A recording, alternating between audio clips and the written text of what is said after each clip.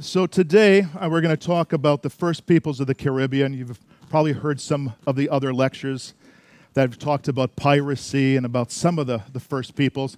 I'm going to go back before Columbus's voyage, back before his exploration. We're going to talk about the people who came first to these islands. Most of us who have traveled the Caribbean are familiar with the Afro-Caribbean culture. It's what's prevalent today. But what we'll talk about is that culture that preceded that. So we'll start with talking about human migration and when these people arrived and where they came from. But first, I want to give you a little bit of a background about myself. My name is Patrick Goodness. That is my real last name, believe it or not. And my hope is that you're going to find these lectures quite interesting. But regardless of how interesting you think I am, I want you to take the time, if you get a chance during this trip, to meet my date on this cruise, which is my father, 92-year-old Bill Goodness, sitting in the front row here. Dad is a World War II veteran, and I've got a couple of stories. Dad could give you stories for hours and never repeat himself. So it's a joy. I live in Costa Rica for almost all of the year, and my father comes down during the winter months from Wisconsin and spends about 5 or 6 months a year with us. And 1 month a year, he comes with me on one of these great cruises. We spend almost a full month together traveling on cruises. We've been doing this for quite a few years now. So if you get a chance to see my dad, he's almost always planted in the exact same seat in the atrium area, very near the piano. So there's no shortage of opportunity to see him there and to say hello. I left home when I was 14 years old, studied to be a Catholic priest for many years. So with a name like Goodness, it seemed like it was in the cards for me, right? It was a wonderful period. I left for studied with the Franciscans for 4 years. Then I studied with the Jesuits for another 4 years. And then I went to the South Pacific and did my dissertational work on ancient indigenous mythologies. Let's say that 3 times fast, right? And I studied with the Aborigines of Australia, with the Maoris of New Zealand, and with the natives of Fiji. And I studied across Melanesia, Micronesia, and Polynesia. That was many years ago. And since then, I've developed, through my studies in cultural anthropology and global religions and cultures, some ideas about where faith comes from, about where the idea of religion comes from, and how we can learn so much about our current faiths today, whether you're Christian, Jewish, Muslim, if you're Mormon, whatever your faith might be, that all of these faiths of today have their roots in the myths of the past. And so if there's one thing that I can hope that we can accomplish throughout my 5 lectures, is for us to rethink the idea of myth. Many of us focus on this idea of myth and we think it's a fable or a fairy tale, right? I would like us to focus on one thing, and it's a very simple request. If you could eliminate any preconceptions that you have of the word myth, and think of the word myth, for the context of my lectures, as a sacred tale, a sacred story. And to put it on the same level as we would talk about our Hebrew scriptures or Christian scriptures or the Book of Mormon or whatever that book that you believe in might be, to think about these stories that we'll talk about today and to think about these people on the same level. And so as we start today, we'll talk about the people of Caribbean, and in future lectures, we'll talk about the peoples of the Amazon rainforest. We'll talk about the Amazon tribes, the uncontacted tribes, and we'll walk you through some of their belief systems and mythologies.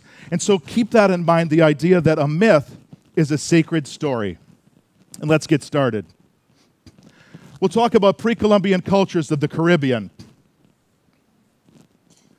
The Amerindians of the Caribbean area grew out of the tropical rainforest culture. So we're talking about, when we think about the human migration, the path of human migration, it starts in Africa.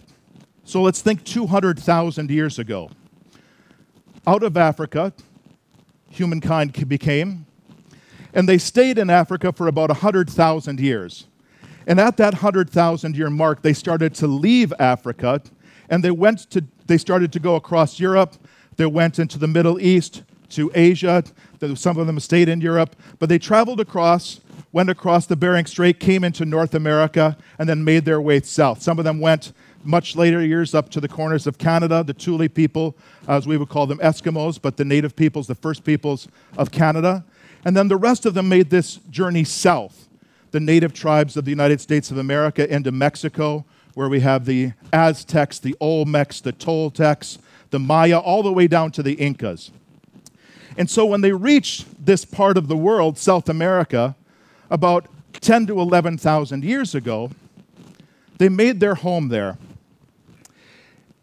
In this area of Venezuela, Guyana, Suriname, and French Guiana, they had a beautiful home. It was their tribal cultures. But they weren't completely satisfied. There's always something in us as human beings that wants to explore, to see something new. And for many reasons, they continued their travel. So we can see here that the very first peoples of the Caribbean actually came through South America. The first peoples were two groups called the Arawakan and the Caribs, the Cariban. The Arawakan tribe dominated the Caribbean. They were settled communities. They had well-developed economies, well-developed cultures. But the Caravan group, because of their nomadic lifestyle, wasn't ever able to quite be accomplished in the same way that the Arawak were. The Taino, which were an Arawak subgroup, these were the people that first met Christopher Columbus when he arrived. And they were virtually wiped out within just a couple of decades after the arrival of the Spanish, because they had absolutely no immunity to the old world diseases. The Arawak today are actually still alive, but not in the Caribbean. The Arawak tribe still survives in present-day South America. There's a tribe of about 15,000 of these modern Arawak in Guyana, where they represent about 1/3 of the native population there. And you can find smaller groups of the Arawak population in Suriname, French Guiana, and Venezuela. But as you can see, this is a very Amazonian-looking tribe. These are very native tribes. So it doesn't jive with what most of us think of as Caribbean native cultures. And this is what I'd like you to picture today, is when we're talking about these native cultures of the Caribbean, to remove the idea of the Afro-Caribbean from your mind, because that didn't happen until slavery came to the Caribbean islands. These are the people that I'd like you to think about, and when you imagine, these are the people, the first peoples of the Caribbean. Their language was also called Arawak. Today, it's still spoken in those tribes, but it's only spoken by the elder adults. So consequently, we know that within 1 or 2 generations now, these languages will be all but gone. The Antillean Arawak, or the Taino, were agriculturists. They lived in villages, some with as many as 3,000 inhabitants. They recognized social rank and gave deference to theocratic chiefs. These are points that we make because when you recognize social rank, it speaks to a social hierarchy. It speaks to civilization and culture. So from an anthropological perspective, it helps us understand that they were civilized people. These were not necessarily tribes that were disorganized or unorganized in any respect, and they have theocratic chiefs, which means that very similar to our religions, modern-day religions, what they recognize is that the power of man came from the power of God. And so these chiefs received their power from God, they received their right to rule from their God, and consequently what the chief said was not just what the chief said, but it was the word of God. Right? Any of this sounding familiar already? So religious belief centered on a hierarchy of nature, spirits, and ancestors, paralleling the hierarchy of chiefs. They had a very complex social organization, and they were not interested in warfare. This is interesting because it also speaks to a civilized nature of these cultures, that they weren't interested in battling each other. They had come to peace with their life. They had enough to eat. They had their population in check, and so they weren't interested in being a tribe of fighters or warriors. The South American Arawak, so we're still talking about these people in Venezuela and Suriname, inhabited the northern and western areas of the Amazon basin. They were farmers, they hunted and fished, but obviously most of these people had to be involved in some level of agriculture because there simply isn't enough fish for hunting and fishing to satisfy the tribes. But they had little hierarchical organization. The Arawak were found as far west as the Andes, but they remained isolated from Andean civilizations. So now we can see here that Trinidad, being closest to the mainland, separated just by 7 or 8 miles at its closest point, was the first point of entry for these tribes to come into the Caribbean. And we'll see later on that some of these tribes came from south from Florida into the Bahamas. And then we'll talk about why did they leave? If they had everything great in their current tribes, why would they leave? Well, there's generally 3 reasons that tribes decide to go off. Number 1 is war.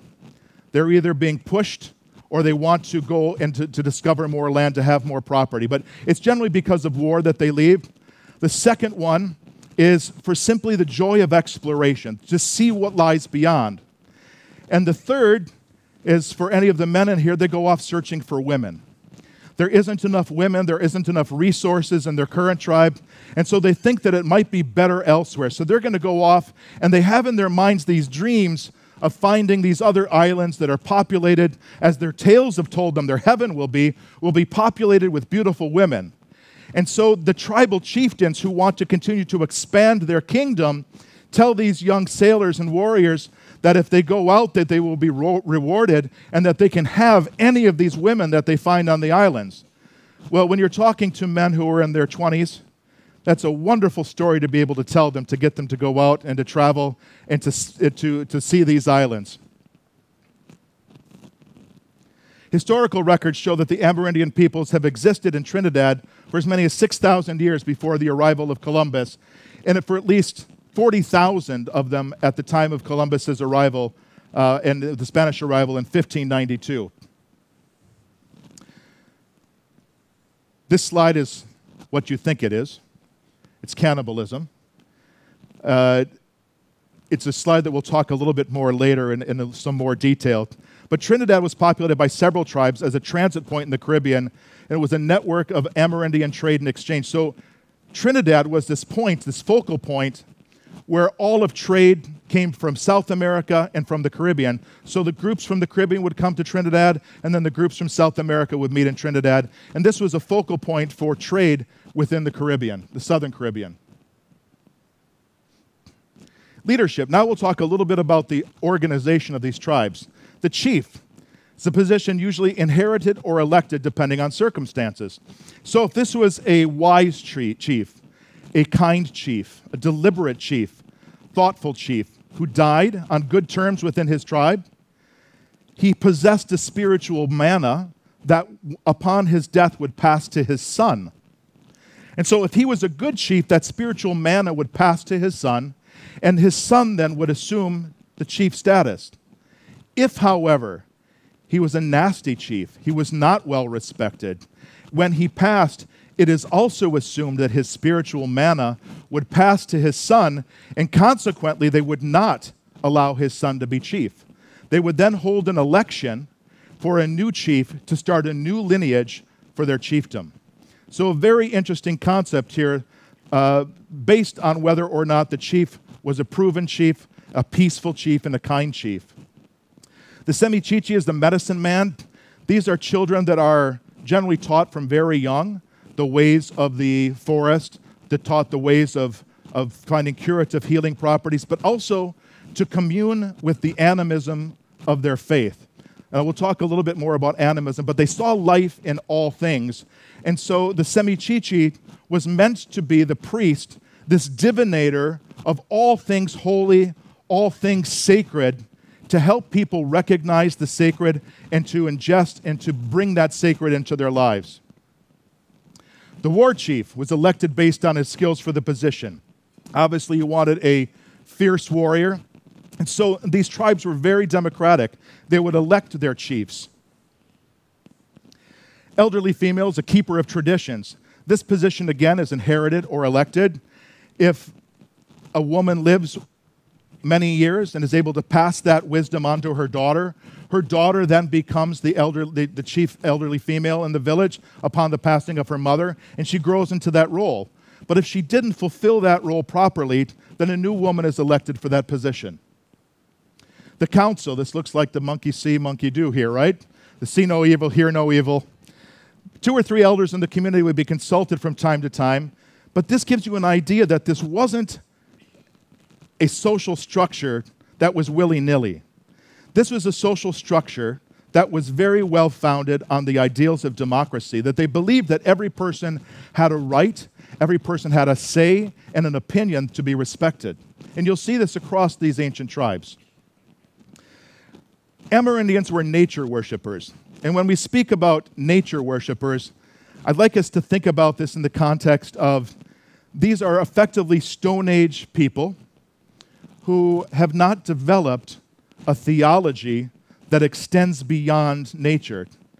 And that, as of most Amerindian tribes, most native tribes, their focus is on animism. Animism comes from the Latin word anima, for breath or spirit or life. And it's a religious belief that there is a spirit, there's a spark in all things. And it's not just in human beings, but it's humans, animals, plants, rocks, the winds, the sky, weather, even man-made objects, because in order to have spirit, you must have purpose. And if man creates an object with a purpose, that object is then imbued with the spirit of the man. So animism is used in anthropology of religion as a term for a belief system for many indigenous peoples. It is in contrast to what we see today in to most of our very well-developed religions. So we'll talk about that in a future lecture about the fall, for those of you who are Judeo-Christian background, the fall from grace and the Bible story, and how here what we see is a communing with grace, a communing with nature itself as the foundation of their religion. Although each culture has its own different mythologies, animism is probably the most common of all of the ancient tribes. The animistic perspective is so widely held that they don't even have a word for it. This was just their belief. So if you were a native tribe person, you believed that spirit was in all things, that the spark of divinity, the spark of God, of life, was in all things. And so consequently, to live in that place, you needed to respect every single thing that lived, whether it was a rock or a tree or the wind or the water. It was living amongst that, because to exterminate or to use poorly or to kill anything in nature was to lead to your own destruction. So animism is a foundational understanding of our place in the world. The currently accepted definition of animism was developed by Edward Tyler, and he said that it was really anthropology's first concept, that the idea that when all cultures developed this concept that God is nature and nature is God. And so consequently, think about these people in their daily life. They were ruled by the waters. They were ruled by the sun, by the moon, by the stars.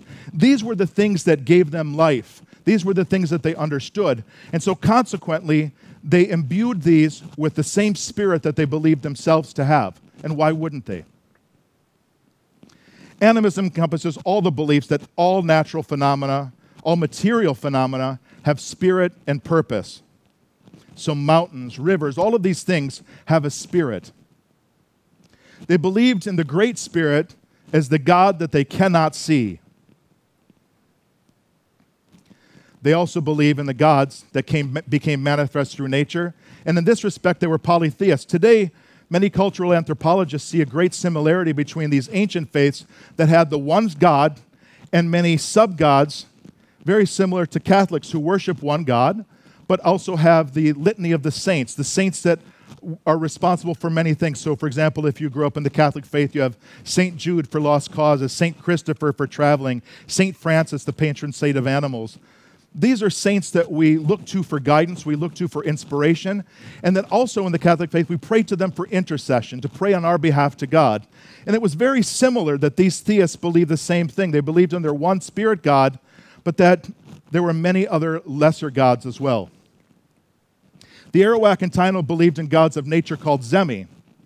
They were unlike the gods of the Greek gods, but they were also similar to them in many respects. They didn't have the individual personalities of the Greek gods, but they had similar at respect the similarities to Haitian voodoo, the Loa, and also the Greek gods, and that they believed that they were both good and bad. The idea of an all-good God, an all-benevolent God, is a relatively recent construct in religion. For most of our religious histories from the dawn of time, we understood that there was both good and bad in the universe, and consequently, we saw our gods in the same way.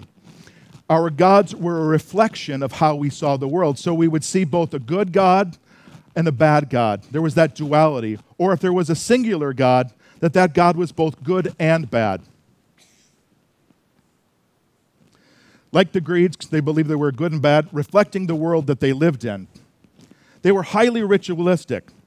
They had rituals for almost every practice, from eating to planting to hunting. Because they saw the divine in everything, there was a ritual to appease the divinity in each of these things. And now I'm going to ask you to put on your current religious caps, whatever your current religious affiliation might be, and see if there's any similarities to what I'm going to speak about now. So during their rituals, they chanted and danced and played their musical instruments. They also smoked tobacco, incense of sorts, right? To create sacred smoke, and they wore special clothing, headpieces, garments, and they did face and body painting. At religious agricultural feasts, people induced vomiting with a stick, and this was an idea to purge themselves and to show their dedication to improvement. So already we've talked about the costuming, right? How they dress differently for these rituals. And now we're talking about a ceremonial purging. A ceremonial purging that we might think about in the Christian or Catholic faith would be confession. It's a purging of your sins, all those things that make you soiled within. And again, this goes back to the Judeo-Christian idea too, that it was Jesus who said, it's not what you eat that makes you sinful, that makes you evil. It's the actions that you have. But the Jewish perspective was the idea that you didn't eat certain things. And that came from far back through the Sumerian tribes, that it's what you ate that made you evil or that made you sick or ill or vile. And so consequently here, there was this rite of purging. And even when we die, we have that same act of purging for us who believe in the idea of purgatory. That before we can go on to the next part of our life, to eternal life, it's the purging of all of those things that are sinful in our lives. And so in this ceremony, they did this ceremonial purging to demonstrate their commitment to improvement. After the purging then, the women served bread, first to the gods, and then to the chief, and then to the other people. And this sacred bread was a powerful protector. So are we seeing now the similarities and the comparisons to the Holy Communion? Now keep in mind that this was happening at almost the exact time that Judaism and Christianity was being developed on the other side of the world. And so the idea here is that there are principles, there are concepts, Carl Jung would call them archetypes, that are in the back of our minds. That's this thread that connects all of humanity to each other. And so that these stories and these ideas are present not just in the faiths that we hold today, but they're present in almost every single ancient faith. And so the similarities are very interesting. And for those of you who believe in God, this is another representation, an opportunity for God to reveal himself. But for those of you who don't, this is an interesting social construct that then follows anthropological lines through this thread that binds all of humanity together, that there's a similarity of thought that connects all humankind. And then finally, in the end, there was singing and there was reading of great stories. So this similar ceremony is very similar to the liturgies that we have today, where we read the sacred stories, the sacred texts, we sing the sacred songs, we share bread, we do the confession beforehand to be worthy of this ritual. These are all very interesting similarities to our current day religions. In the afterlife, good was rewarded with a heaven, if you will. The death would meet other relatives and would find its peace.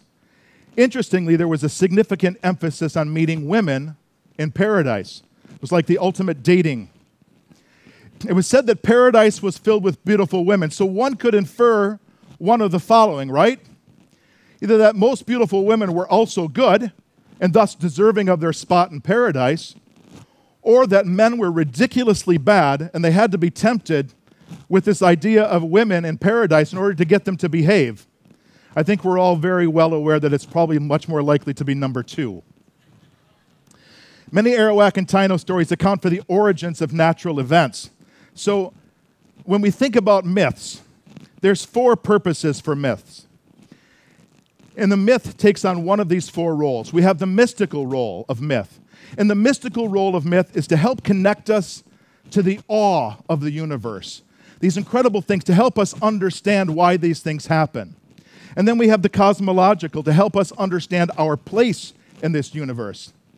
And then we have the sociological, which helps us define our roles and how we should fit in and how we should live our life. And then the pedagogical, which helps us understand our position from birth to death and exactly our role and our function inside of it. So it's those 4 roles that are critical, the critical roles of myth. And so I'm going to talk with you about some of these myths that the first peoples of the Caribbean believed in. So the first myth is about how night was created. And the idea is that they would borrow the night from these creatures. And so the first creature that they borrowed, and let's think about this as Goldilocks and the 3 bears, if you will, as well, okay? So this follows the same kind of a format. The first one that they met with was the mouse. But the mouse, because he was so tiny, his night was so short. So they barely had any time to even have a smoke around the fire, and before you knew it, they'd finished their smoke, the sun was coming up. Well, they couldn't possibly use the mouse's night. So then they went to the tapir's night. Well, the tapir slept way too long. And so consequently, by the time that they woke up from the tapir's nap, days had passed and their huts had already been grown over with all kinds of vegetation. People had come in and stolen their things, so they couldn't possibly borrow from the tapir's night. And so what did they do?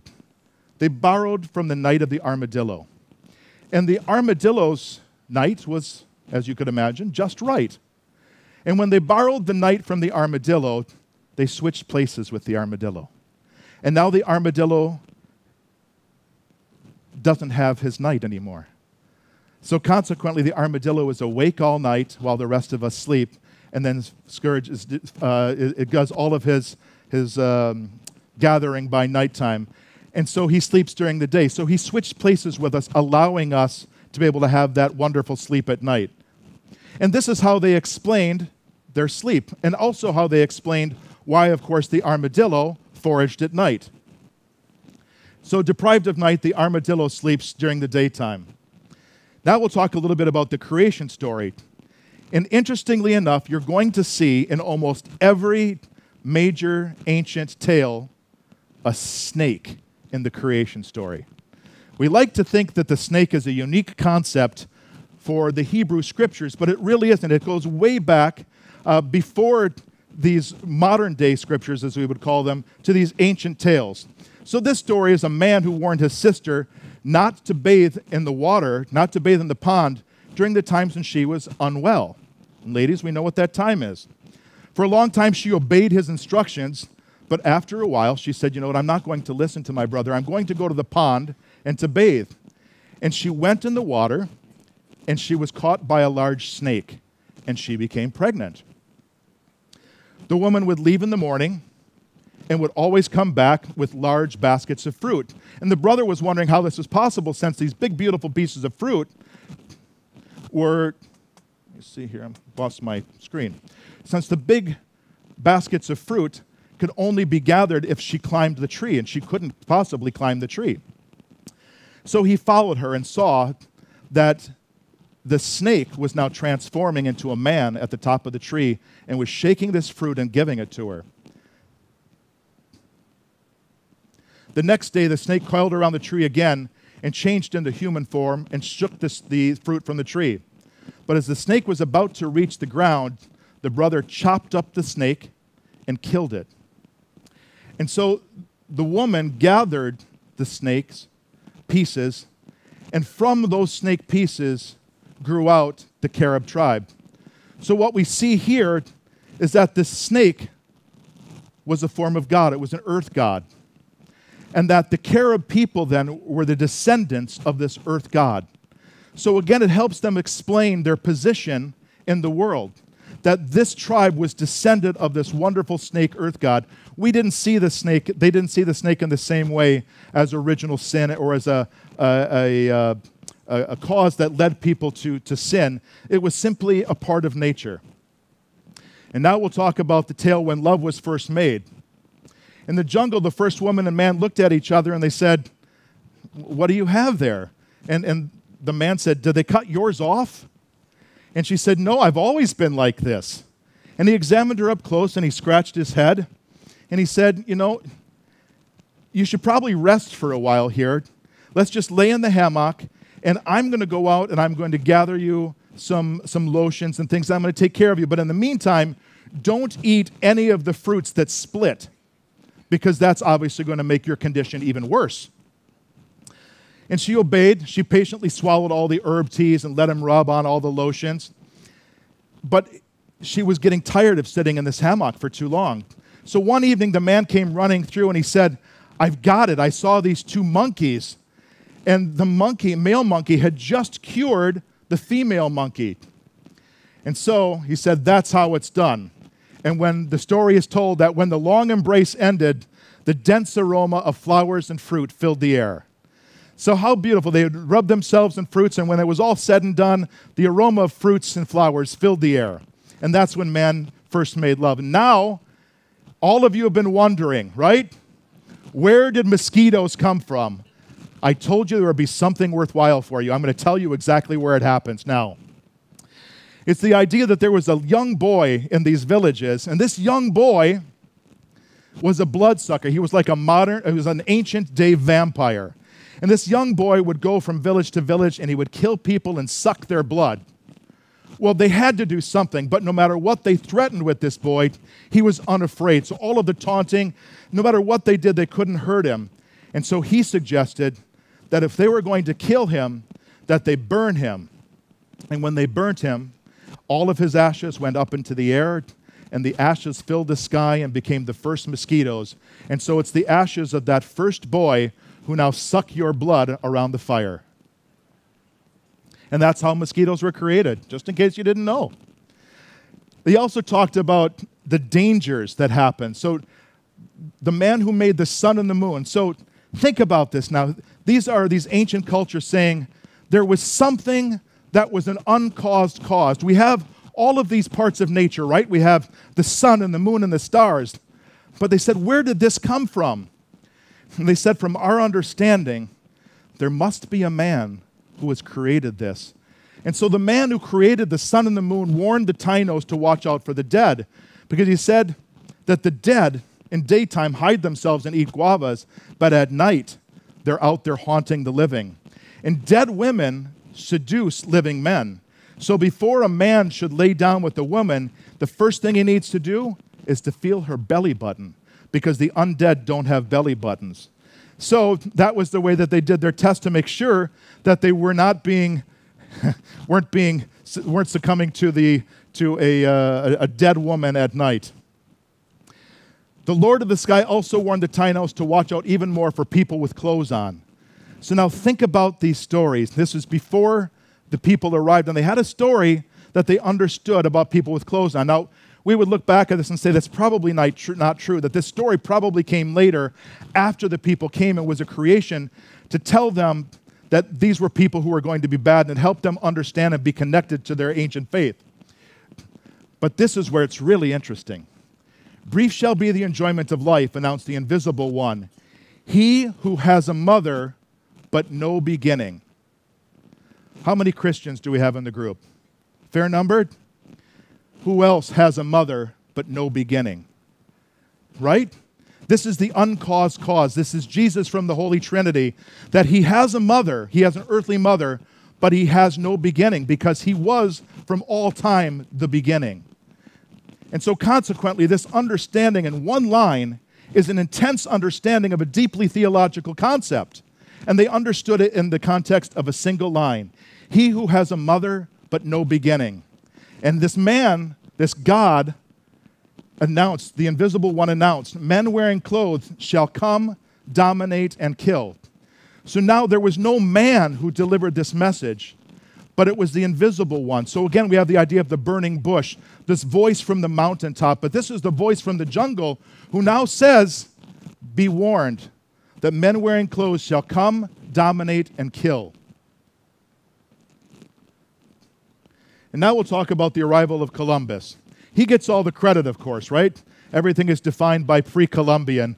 But the idea is that before he arrived, all of these islands were known as Guanahani by the native Arawak tribes. And these were the Taino people. These were the first people to greet Columbus when he came to the islands.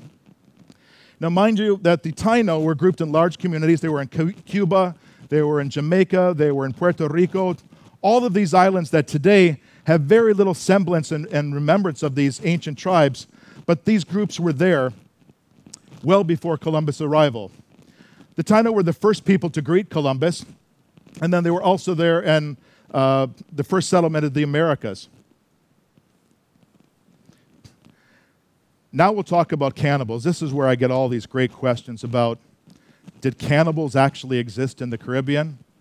And I'm not in any position to say yes or no, but I'm going to tell you some stories and let you make the decision yourself. So, Christopher Columbus, to his great embarrassment, missed his destination by just a mere 8,000 miles, right?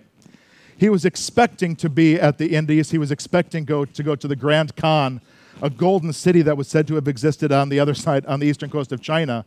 But he was obviously misguided by a full 8,000 miles. And so he created a myth to help explain where he had landed and to help people understand what they could do. And I'll guide you through to the end of this to see why he said what he said. The word cannibal is actually derived from the mid-16th century Spanish word for the people of the Carib tribe. So we say Carib, but the Spanish would have said Carib, right? Carib, the Caribbean. The word cannibal, plural, canibales, was written by Columbus to describe the Caribs. And so we can see this connection here, the Caribes, Canibales, Canibes, Carib, and the cannibal. So it's an easy, when people are writing things down and it's being sent back and forth, it's very easy to make these misconnections. But the really interesting thing is what Columbus said about these people. He said, and he wanted to create this idea of duality, that a great story has to have an antagonist and a protagonist, right? So we have to have the good versus the bad. We have to have these two tribes where one is battling the other, and good wins.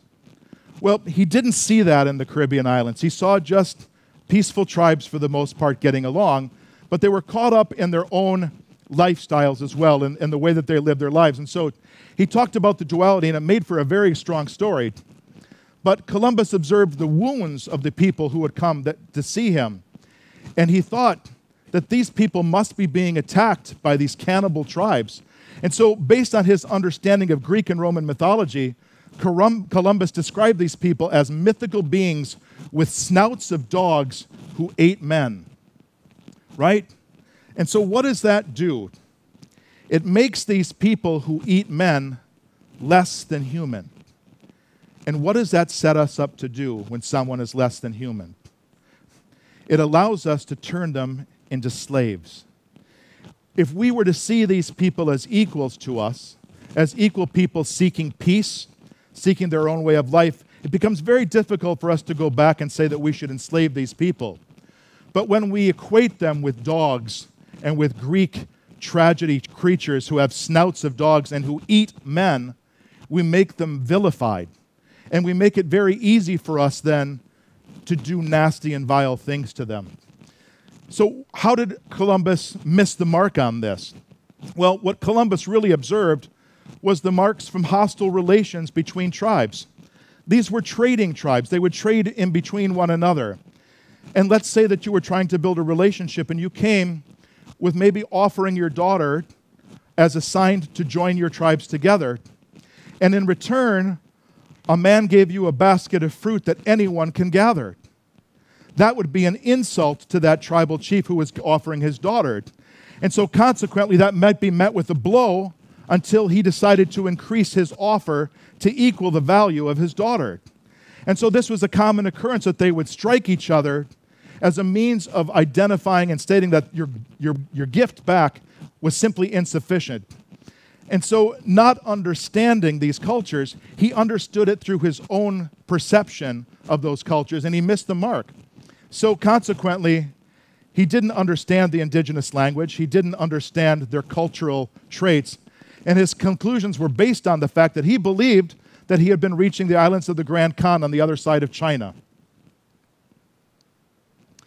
So, the decision to call these people cannibals was primarily a driving force for their enslavement. That when he was able to qualify them as subhuman, they became then easy prey for enslavement. Europeans were fascinated by the notion of cannibals, but sadly there's absolutely no evidence that these ancestors of modern Caribs were actually cannibals. Now, I will say that there is a great chance that what they could have also witnessed was ceremonial cannibalism. And we'll talk about this when we get into the tribes of the Amazon. And ceremonial cannibalism comes in two different ways, where it's endocannibalism or exocannibalism. Endocannibalism is when you eat people from your own tribe, but you do it for spiritual purposes. So when someone dies, that person has spiritual energy and grace. And so we would ingest that person in small bites to receive some of their spiritual grace. And in the same way, the reason that they would eat that person is because they believed that that person's body was now something other than human, but that the piece that they were eating was imbued with the Spirit, and that by eating that person became alive again in their bodies. And so consequently, the only way that we can stay alive is by eating living things. And so they understood this, that if they ate someone from their tribe, they ate a small piece of them, and they would all share in a piece of that person's spiritual power. And then the other part of it is exocannibalism, where they would kill people who simply wandered into their territory and were killed because they shouldn't have been there, and because they didn't recognize other people from other tribes as possessing that spirit or that power, they were able to eat them without any problem whatsoever. It was just another meal to them and a good kill. So that could have possibly passed down to these tribes, but we can't say one way or another. It's likely that they could have passed some of that because their heritage from Amazonian cultures says that that's what was practiced, but we're not sure if those practices continued all the way through the Taino and the Arawak people in the Caribbean.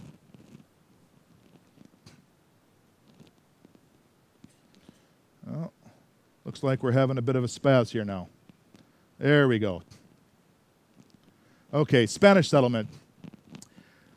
With the discovery of gold deposits on the island, Hispaniola started to grow substantially. Disease and conflict started to kill out these people. And soon, it wasn't long at all, by 1504, the Spanish had overthrown the last of the Taino chiefdoms on Hispaniola and had established their supremacy on the islands. In the next decade, the Spanish committed a brutal atrocity, the genocide of most of these people. And so everything that we know about these people was largely wiped out at that time. The population of Hispaniola at the first point of European contact was said that there might have been over 1 million Arawaks, 1 million Caribs living in these islands. But by 1514, it had dropped to 35,000. So imagine, even if we take a look at a reasonable number of, say, 500,000, going from 500,000 to a mere 35,000. And if we think about the large number of over 1 million down to 35,000, that's a tremendous massacre of these people. By 1509, the Spanish had successfully conquered Puerto Rico and had subjugated approximately 30,000 Taino. By 1530, literally less than 25 years later, there was only 1,100 Taino left on these islands. Interestingly, Taino influence still survives today. It doesn't survive throughout the Caribbean, but it does survive in some of the places where we're going to be going. In French Guiana, in Suriname, in Venezuela, there are still some of these tribes there. For example, the Locono tribes and other South American groups resisted in a similar way to the Andes, the people of the Andes, the Incas, that they resisted the Spanish colonization by hiding up in the hills and the mountains. These people went deep into the rainforests and the jungles and were able to resist the Spanish influence. And they eluded them through the 16th century. In the early 17th century, these same people then aligned with Spain against the English and the Dutch and the neighboring tribes. And so they continue to benefit from these trade arrangements all the way through the 19th century. They declined, and now they're back up on an incline again. These populations and their cultures are discovering a renaissance. So all of these native cultures now are coming back, and the governments are supporting them and supporting efforts to maintain their languages and their cultures. Interestingly, the Spaniards who first arrived in these islands, they didn't bring their wives. Well, if you're gone for a couple of years without your wives, you're going to be very glad to see the native women when you arrive. And so consequently, while Taino culture, Arawak culture, has largely been decimated as a culture, the bloodline still continues to live on. In fact, a DNA study in 2003 determined that 62% of people in Puerto Rico have direct line maternal ancestry to Taino ancestors. So that's remarkable, even though, and of course we can't really see these lines through the Afro-Caribbean cultures. It's much more difficult to see this in, say, Jamaica or even in Haiti. But when we take a look at a much more purely traditional Hispanic culture like Puerto Rico, where there wasn't the influence with the Afro culture as much as in the other cultures, we're able to see that 62% of these people still have the direct descending lines from the Taino ancestors. So I'm going to close with an absolutely awful joke. But you can't do a lecture about cannibalism and not end with a joke, right? So there were two cannibals who were sitting around the fireplace. He had invited one of them for dinner, and the one friend said, "You know what? I really hate my mother-in-law." And the other cannibal said, "Don't worry about it. Just eat the vegetables." And thank you. All right, thanks very much for coming, folks. It was great seeing you.